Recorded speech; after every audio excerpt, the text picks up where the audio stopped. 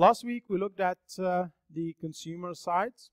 So we wanted to know how consumers make choices, how they achieve equilibrium. And just to remind you, when we talk about consumers' equilibrium, we mean the way they use their resources to maximize satisfaction. Okay, so how they do that. We looked at the budget line. That's what you can as a consumer. That's what you can afford. And the indifference curve as what you want, what you wish. When you combine these together, then that point where the budget line touch the highest indifference curve, this is the equilibrium point for you as a consumer. And this tells us the combination that will maximize your satisfaction. Okay? And at this point, point that the budget line touched the indifference curve, the slope of the indifference curve equals the slope of the budget line. If you remember, the slope of the indifference curve is the marginal rate of substitution. The slope of the budget line is the relative prices. So at this point, so that's the combination we're looking for. Okay. Today we will move to the other side.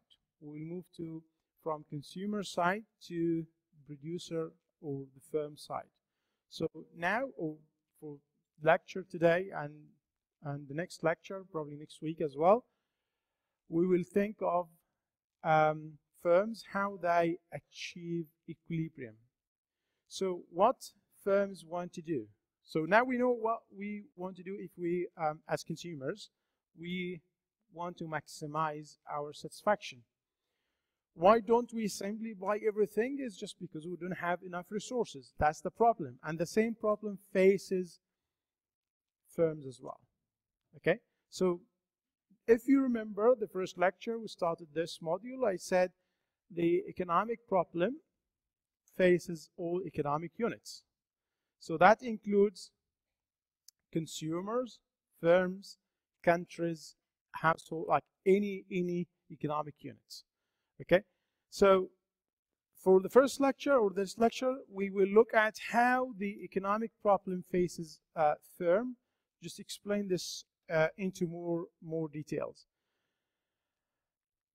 To do this, as I said, we'll explain how the economic problem face firms, and we'll distinguish between technological efficiency and economic efficiency. When firms use the resources, they want to make the best or the most of these resources. Remember, resources are limited. So what we're trying to do here as a firm, you can't produce everything. Then you need to think how to make the most of these resources, the resources that is available to you as a firm. So in that sense, we need to be more efficient. We need to be efficient, and that's why we need to understand the difference between technological efficiency and economic efficiency. We'll also learn about the different types of markets, because this is the environment in which firms operate. So we'll look at different types of markets, and at the end we'll look at the difference between the short run and the long run. So let's now start with the basic thing about firms. What is a firm? So a firm is just an institution. They hire factors of production. What are these? What are factors of production? Do you remember from the first lecture? Does anyone remember factors of production? Yes. Factors of production, yeah? Yes? Perfect, thank you.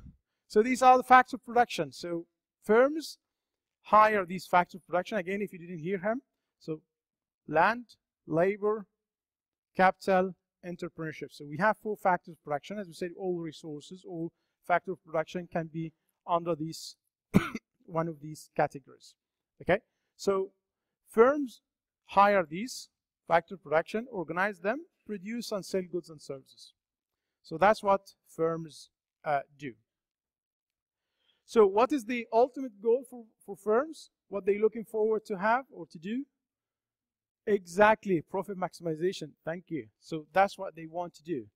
So basically, all businesses, that's what they're looking for. They're looking for not just profit, they want to maximize profit, given the resources and any constraint they are subject to, and given the environment they work in, which is the market. That's why we're going to look at different types of markets today. Okay, and study their characteristics, main characteristics, how they look like. So a firm's goal is to maximize profit, not just to make profits. If they fail to do so, then they either just shut down or taken over by another firm that can do that, can maximize profit. Okay? So now we agree, that's what we're looking for. So as firms now, as I said in the beginning of the lecture, now we need to switch from thinking as consumers to think as producers, as a firm. Okay? So we're looking for profits. We want to maximize profit. And that's why we need to understand the difference between accounting profits and economic profits. So what is profit? How we calculate profits? Yeah, so the revenue, the total revenue, minus the cost. Perfect. So that's how we calculate it. So it's the same with accounting profit and economic profit. The only difference is that the way as we as economists look at the cost or calculate the cost. So we still look at total revenue minus total cost, but the way we measure the total cost is a little bit different from the way accountants look at it. So what we do, we look at the opportunity costs of production. Remember, you've got resources. You could have done different things with these resources. When you make a decision, when you make a choice and use these resources to produce some product X or Y, then you have actually given up doing something else with these resources. So that's the idea. We look at the best alternative use of these resources. We're not just looking at the resources as their market value, we're looking at the opportunity cost. So the difference between accounting profit and economic profit is that the way we calculate the cost, the total cost. We look at the opportunity cost. And again, the opportunity cost is the value of the best alternative use of these resources. So these resources come from, could be bought in the market, the resources that any firm uses, owned by the firm, supplied by the firm's owner. So three different types of resources, or these resources can come from three different sources. So from the market, or owned by the firm, or supplied by the firm's owner. So basically, the resources that firms buy from the market, raw material, anything they buy from the market. So there is an opportunity cost. Why? When they make decision to buy these resources from the market, where is the opportunity cost here?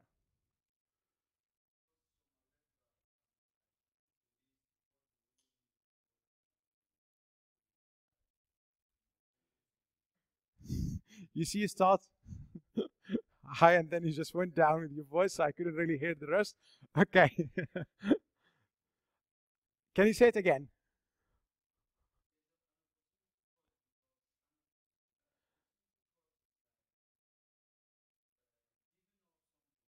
Yes, exactly.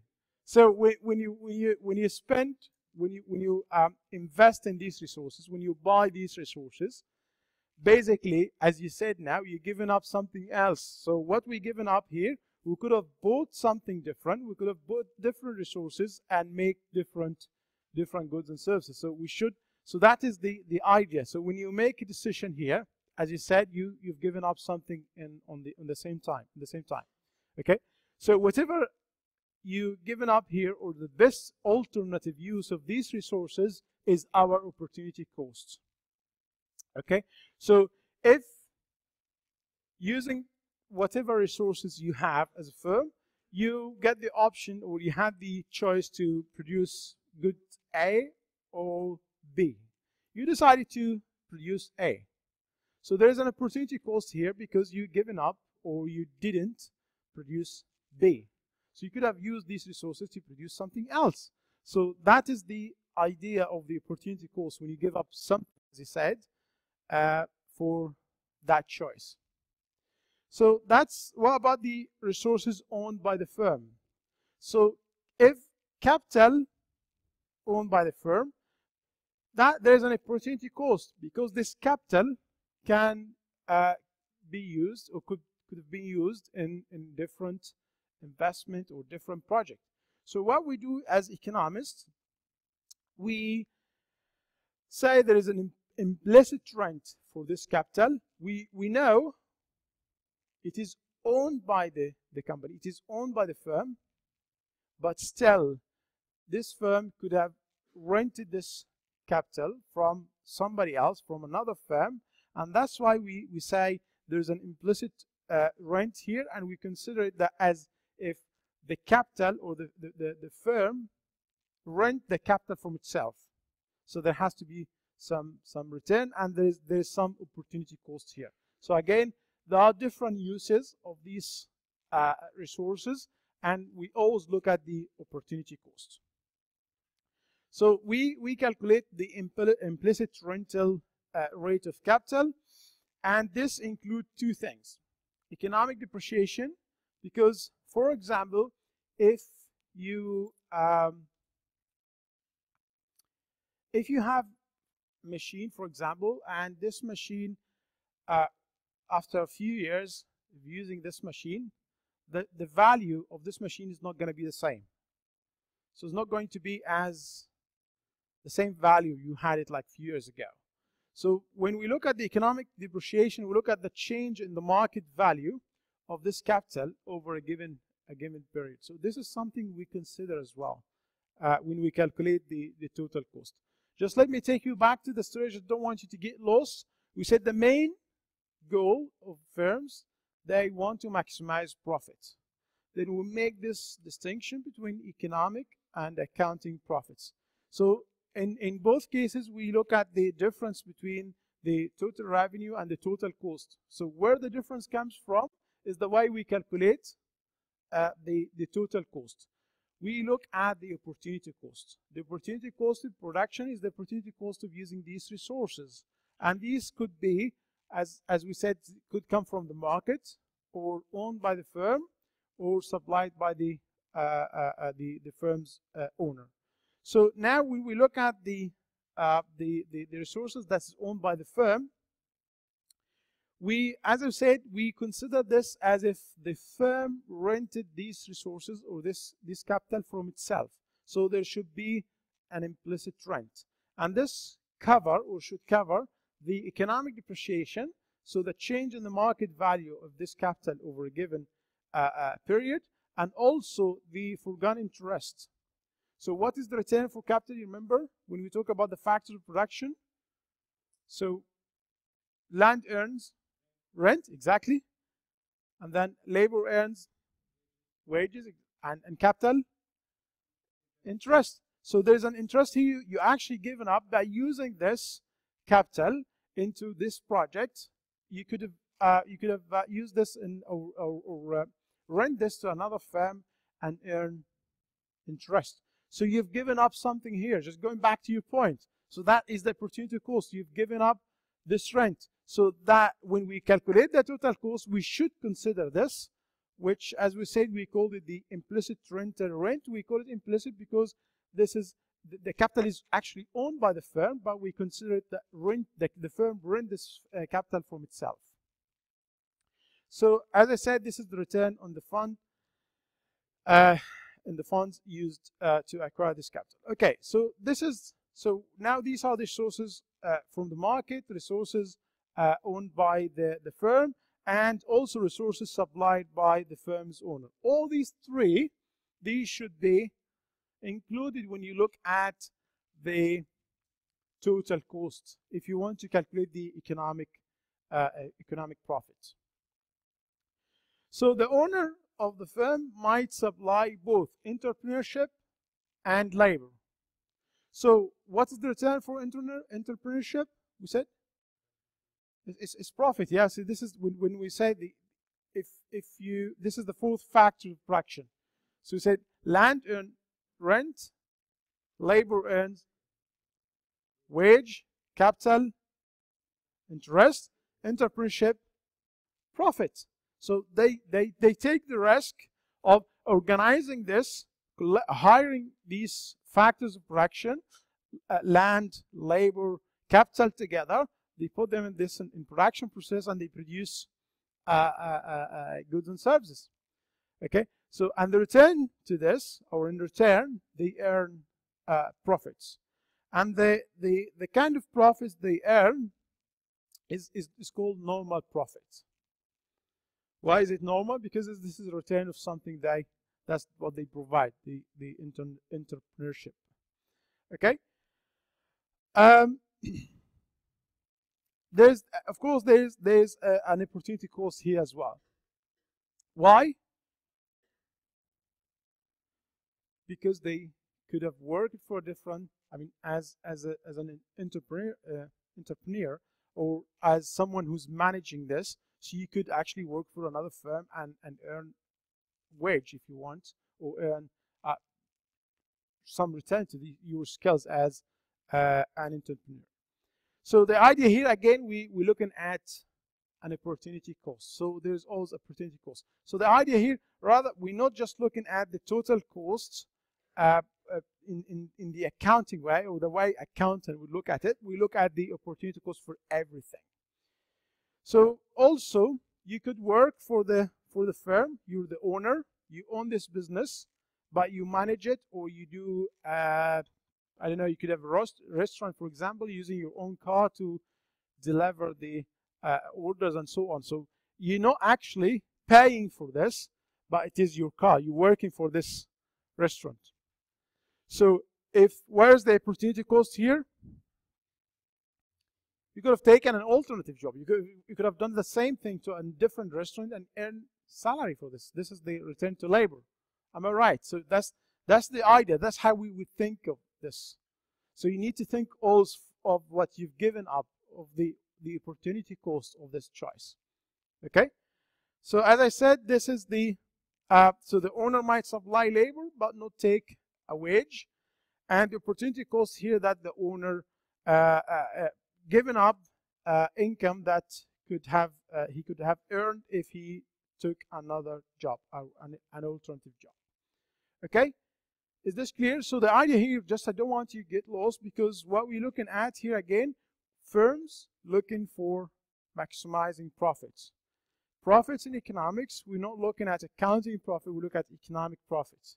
So the way we calculate economic profit the difference is that when we calculate the cost, we're looking at the opportunity cost. So there are two different types of profits here. So the accounting profit, that's very straightforward, because you look at the revenue minus the cost, that will give you the profit. But in economics, we do the same. Where economic profit, we do the same. We look at revenue minus cost. The only difference is the way cost is measured. So the cost here is measured by the opportunity cost. And this includes everything we just covered now. So just to not get lost, that is the main point here. So the main point, the economic profit equals a firm's total revenue minus the total opportunity cost of production. Okay? So that is the main point. So let's just go back to the beginning. What we said in the beginning, we said firms looking for maximizing their profits. Profits now, we know economic profit, how we define it now. Okay? So it's the total revenue minus the opportunity cost of production. Okay. Now comes to decisions. Yes. Yes, went back. Okay. So okay. So now let's come to the decisions part. What sort of decision a firm needs to make? Can anyone tell me? Okay, can any firm produce or supply everything, all products?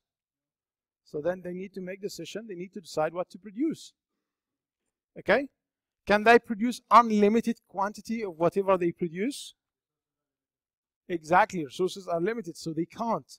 Then they need to think, or they need to decide, because they want to maximize profit, they need to decide on what to produce and in what quantities, then how much we should produce.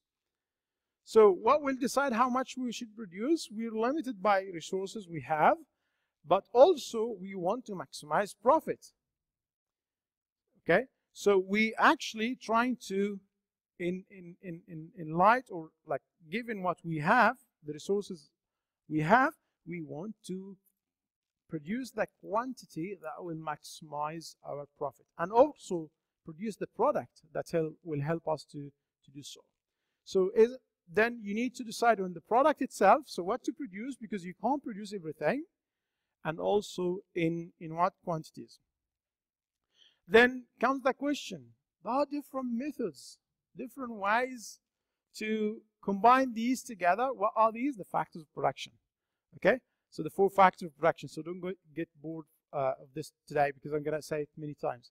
Land, labor, capital, entrepreneurship. So the way we organize these together, okay, are different ways, and you need to decide that as a firm. I'm not asking you to give me an answer, but these are things or decisions that all firms need to consider.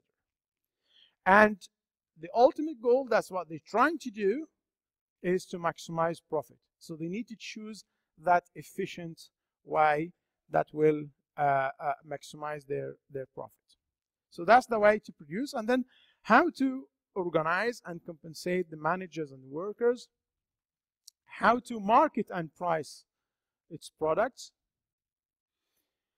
and then what to produce. As we said, the firm, there's no firm that can produce everything, so then they need to decide what to produce themselves and what to buy from other firms. Resources are limited, and you need to decide what you will produce and what you will buy from others. So these are sort of questions or decisions they need to answer, any firm. And then what they want to do, why they need to answer this, because they can't do everything. They can't produce everything. And what is the importance, what the important thing here is that how the answer will maximize the profit. Okay? So we need to keep this in mind. This is what firms or businesses looking for, is maximum profit. Okay? So that tells you how the economic problem faces also firms. So it doesn't just face us as individuals or households, also firms face the economic problem. And that's what we said in the first lecture. So all economic units face the economic problem. Okay. So there are different constraints, and as I said, when we make these choices, we are not just limited in resources, or resources not just limited, we have more constraints for any firm. So these related to technology, so there are things that we can, and there are things that we can't do. Okay? There are information constraints. No firm knows everything. Okay, especially about the future. You don't know, you can't expect when you start produce, you don't know how much you will be able to sell. And there are constraints related to market as well. So we have, as firms, you have 3 types of constraints. So now we know how you're facing the economic problem, what sort of decisions you want to make or you need to make, what questions you need to answer, and then you need to be aware of these constraints. Why? Because while facing these constraints, this will have implication in your cost as well, and eventually will affect your profits. Okay, and you want to maximize profits, so this is something you need to consider. So technology here is any method of producing a good or service. So the way we produce a good or service. the way we combine these factors of production together to produce a good or service, that is technology. So it's how to do it. So technology, of course, advances over time. So if a firm, or if any firm want to produce more to maximize profit, if they want to produce more, they need to hire more resources, and they are limited. They have this constraint. They cannot change the technology that at this time. So this, given the technology they have, if they want to produce more, then they need to hire more resources, and this will have, as I said, implication on their profits. Also, information constraint. We already talked about this. They don't know, or they don't have complete information about either the present or the future. So, as I said, when you start producing, when you start a business, you don't know exactly how many units you're gonna buy or how much you're gonna earn. So you don't know. Okay, so that's something about the future as well. You don't know. So this is part of the information, or the incomplete information you have. So you don't have complete information. You don't have information about, or you have limited information about quality and efforts that your workforce will put, consumers' plans, and your competitors as well. So these are also constraints related to information. So you don't have complete information. And this, to face this, again, this has implication on your cost and profit. Finally, the market constraint. As I said, when you start up, you don't know exactly whether people are actually going to like your product or not, whether they're going to prefer your product or not, what kind of, or how much they'll be willing to pay for your product, and so on. So these are, again, type of constraints. So we have three types of constraint we talked about now. We have technology constraint, we talked about information constraints, and market constraints. So now let's move to the point of how, or technology. Sorry. So the point of technology now. So as we said, you have technology is the method you produce, how to produce a product. So there are two different type of efficiency. So you need to make the most of your sources, of the sources you have. So you need to be efficient. That's why we're looking at two different type of efficiency. Technological efficiency, which is concerned about the amount of inputs. So it occurs when a firm uses the least amount of inputs to produce a given quantity of output. So if you want to produce 100 units of this, so how much inputs you put in. So we're looking at if this is the least you can put in, so that means it's this way, or this method is technologically efficient. Okay, so we're looking at the amount of inputs when we think of technological efficiency. So when we think of economic efficiency, we concern about the costs of these inputs. Okay, not the amount of inputs. So what's the difference here? The difference is that the prices of these inputs will be important now. So will affect the economic efficiency. And I'll show an example now. So again, what we're looking forward to have, or what we are concerned about when we look at economic efficiency, we're looking at the costs of the inputs. So if a firm produces a given quantity of output at the least cost, that's the minimum cost possible, then that is economically efficient. Okay? Okay, so as I said, so the difference between both, as you see, is the quantity. Technological efficiency is concerned about the quantity of inputs, while economic efficiency is concerned about the cost of inputs. So it's not how many inputs you're gonna use. No, it's how much they can cost you. That's economic efficiency. Okay, so it's very, very important to understand these the differences between these two: technological efficiency and economic efficiency. So if you have an economically efficient production process, it will be also technologically efficient, but it's not the other way around. Okay, which means a technologically efficient process may not be economically efficient, and I will show you now. So let me, as I said, the difference here, because we do not looking at the amount when we think of economic efficiency, we're looking at the cost. So I'll show you how the prices will change the method that we can consider economically efficient. So let's look at an example. So the example we have here, we have 3 methods of producing 10 TVs a day. So we have method A, method B, and method C. As you can see, we have different combination between capital and labor. So now let's assume that we have only 2 factors of production, capital and labor. As you can see, method A, we use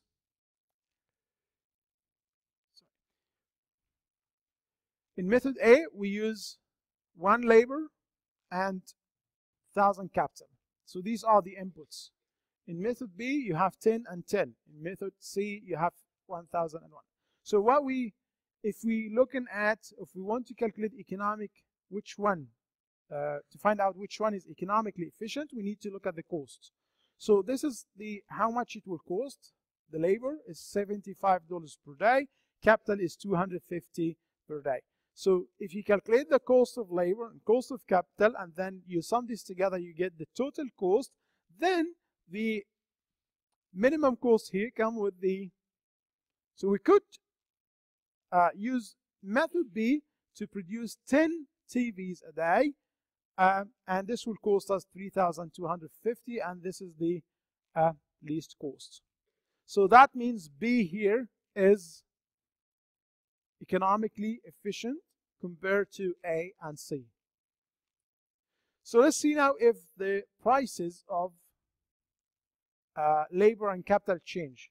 So the difference between this example A and example B, so we still have the same methods, A, B, C, the same, nothing changed. The only thing changed here is the price of labor and the price of capital. So we have now $150 per day, $150 per day for labor and $1 per day for capital. Then you see which one is the economically efficient method here? It's A. Why? Because if you compare the total cost here, that is the least one. Okay? So what does this example show us? It shows us how when the prices of these inputs change, this will affect economic efficiency. Okay. The third one. So the third one, again, we change the prices, we change the cost. So again, we have the same 3 methods, but we change the cost of labor. Here is $1 per day. The cost of capital is 1,000 per day, and this will make method C more economically efficient. Okay. So now you see how. So we have the same 3 methods, A, B, C. We didn't change anything. The only thing changed here is the prices of the inputs. So that explains to you how that might explain to you the difference between technological efficiency and economic efficiency. Economic efficiency is concerned about the cost of inputs, not the amount of inputs. Okay, and how the prices of inputs will change will affect economic efficiency. Okay, so that is now we're moving from. So now let me summarize what we did before we move on to the next point. So as we said, we think today as firms, as businesses, not consumers. We want to maximize profit. We learned the difference between accounting profit and economic profit, and then we looked at the types of constraint that face firms, and also we looked at the what decisions or what questions they need to answer to maximize profits, and also we looked at the difference between technological efficiency and economic efficiency. Now, as I said before, the environment in which the firms run also affect their ability to make profits. So that's why we look at different types of markets. We have 4 types of markets: perfect competition, monopolistic competition, oligopoly. I'll explain each one of these now, and monopoly. So, perfect competition, we have a very large number of firms, very large number of sellers and buyers. So none of these buyers or sellers has an influence in the price. How this happen? Because you have very large number of firms, okay? You have very large number, many firms and many buyers, and they all work or sell an identical product. This is very rare case, because if you think of this, just if you're going to buy tea, or there's no brands, it's just tea, it's just tea. When you buy fruit, for example, of course with tea you have brands, so I'm just saying, just imagine. That's what we mean by identical products. So there's no differences at all between like buying from this shop or this shop. They are the same to you. So these are identical products. That's why they have no power on the price. They can't change the price. There's no restrictions to enter the market. So anyone want to start up a business in this market, they can produce. They can just enter the market. There's no problem. Also, buyers and firms are well informed about the prices and about the product of all firms in the industry. Okay? So, to understand this, let's look at monopolistic competition, because monopolistic competition might explain most of or many of the products we have today. So with monopolistic competition, we still have many firms and many buyers, but the difference here, or the main difference that distinguishes between perfect competition and monopolistic competition, is the product differentiation. So now we have brands. So when you look at the shelf, when you look at tea or sugar, you might find like slightly different prices. Why? Because of product differentiation. Because through their marketing plans, through their advertisement, they try to show you they are different. They're not like the others. This tea tastes different from the others. This is like the best tea you can have. So it doesn't matter this is true or not. These differences are true or not. This could be something like illusion, something just in your mind, something I was able to sell to you by advertising, by the way I am packing this, whatever the way I did, by having a nice pack or branding or whatever. So the reason is here, that's why I can have some sort of effect or influence on the price. It's not massive, because still, if one of type of tea, like they are very, very expensive, probably you go to another one. So you buy a different one. So the idea here is that the difference, or the main difference between perfect competition and monopolistic competition, comes from the differentiation or product differentiation. Remember, with perfect competition, they all deal or sell identical products. So there's no way to know who actually produced these. Or you don't have any preferences. You don't mind any of these products. But with differentiated products, you might be convinced somehow that there are some differences, and these differences could be real or not. This is not the point. This doesn't matter. The only important thing here is that you believe they are different, and they try to enforce this. So that's why they have some power on the price, as I say, and there's no restriction, so they actually share this with perfect competition. So again, any firm can join the market. So you see, we have large number of firms and sellers and buyers in perfect competition. In monopolistic competition, we have the same, but the difference coming from here identical products with perfect competition, differentiated, or there's product differentiation with monopolistic competition. But when we move to oligopoly, you will see we have a small number of firms. Okay? And they might produce identical products or differentiated products. So this is not the point. So we don't have many firms. We have a small number of firms in this market. And of course, since we have few firms, then they they put barriers to enter this market, or there are barriers to enter this market. Many, again, so perfect competition, many buyers, many sellers, many buyers. Monopolistic competition, we have the same. So the difference comes from the nature of the product they deal on. And then we move to oligopoly, where we have few number of sellers. With monopoly, we have exactly one firm. So with monopoly, we have one firm. So we move from competition, like the perfect or the ideal case, when we have very large number of sellers, firms, selling identical products, to one firm in monopoly. One firm sell this product, and of course they control the entire output of the industry. Okay? That's why they are monopolists. And there are no close substitutes for this product. Of course, what about barriers? Of course, they put barriers. Yeah, they don't want anyone to share these profits with them. So they don't want any other firm to enter the market. Okay, so these are the what we have here again. So the types of different types of markets. We have perfect competition, monopolistic competition, oligopoly, and monopoly. So how would we know?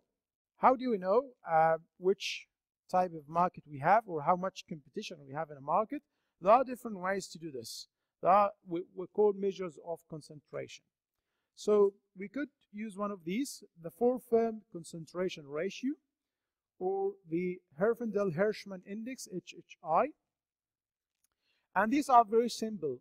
So the first one, the 4-firm concentration ratio, is very straightforward, because you look at the percentage of the total industry sales accounted for by the 4 largest firm in the industry. So you look at the 4 largest, the biggest 4 companies in the industry, and see how much they produce. Okay? The Herfindahl-Hirschman index, it does something similar, but look at the square of percentage market share of each firm summed over the largest 50 firms. So the idea is not just how to calculate, it's just the idea of you looking at the concentration. So of course you should know how to calculate it. It's very straightforward, it's very easy to do. But the idea here is that using these, how would we know, how do we know whether we have competition or not? So as market concentration increases, the amount of competition in the industry decreases. So remember, if you have this like a line now, so at one end we have perfect competition with very large number of sellers, and on the other side, the opposite side, we have monopoly with one firm. Okay. So the concentration measures, these measures of concentration can tell you where you are on this line. So are you more toward competition or monopoly? Okay. So as I said, as the market concentration increases, the amount of competition in the industry decreases. So you move toward monopoly. Okay. The decision frame, I'm gonna finish with this one. When firms make decisions, they have, of course, they keep in mind, that's what they're looking for. Again, that's their objective, that's their goal, is to maximize profit. And there are different type of decision they can make. And just so we distinguish between the short run and the long run. So there are decisions that you can make in the short run, and you can't make in the there are some sort of decision you can't make in the short run. So how we make this distinction, how we distinguish between the short run and the long run. So for a firm, if there are some inputs that they can't change, then they are on the short run. So let me give you an example. So in the short run, the firm cannot build a new production line, cannot build a new plant, cannot change capital, but they can hire more workers. So you see, we have some inputs that are variable that you can't change easily in the short run, but in the short run there are other variables, other inputs that you can't change, they are fixed. So the amount of capital you have, as I said, production lines, machines you bought, and so on. So there are some decisions that you can't do in the short run. Okay, so in the short run, I can hire one more worker. I can fire one worker, so it's fine. So I can make this decision in the short run. But in the short run, there are some decisions that I can't make. There are things that I can't change.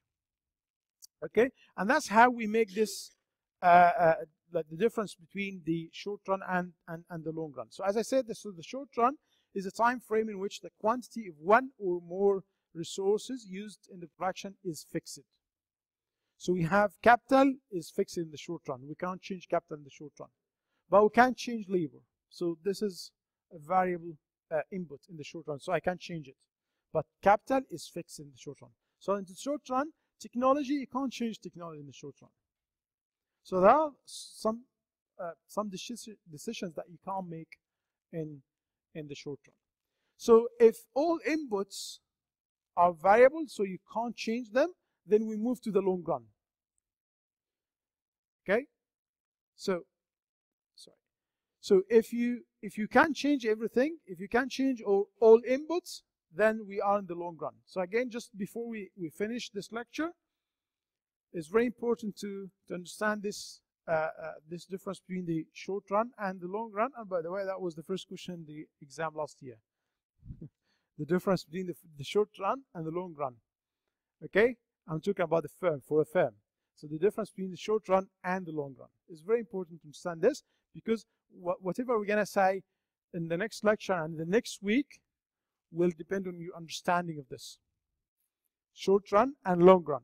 So in the short run, we have some variables, some inputs are variable and some others are fixed. So there are some fixed inputs that we can't change. In general, these are just like capital. In the long run, you can change, you should be able to change all inputs, capital and labor. Okay? The last thing we're going to look at is the sunk cost. Sunk cost is the cost incurred by the firm and cannot be changed. If, as an example, if a firm's plant has no resale value, then the amount paid for this is a sunk cost. So let me just summarize, and then I'll conclude for this lecture. So what we looked at today is the way we organize production. We looked at what firms looking for. They're looking for maximizing profit, and we looked at the difference between accounting profit and economic profit, and then we look at what type of decisions they want to make, or they need what type of what questions they need to answer, and then we look at the differences between technological efficiency and economic efficiency, and then we look at different types of markets, and then the difference between the short run and the long run. Okay? Any question?